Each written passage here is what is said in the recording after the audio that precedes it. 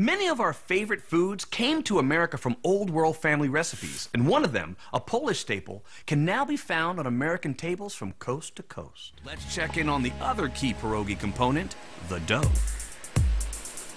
At the same time, we bring our two types of flour in from our storage system.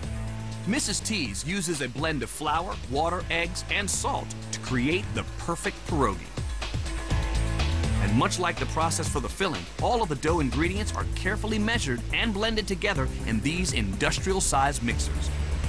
They're capable of putting out 600 pounds of dough every 6 minutes. The finished dough is then dumped out onto this conveyor in large, heavy clumps. So, in order to get things down to size, Mrs. T's uses another specialized piece of equipment with a very technical name.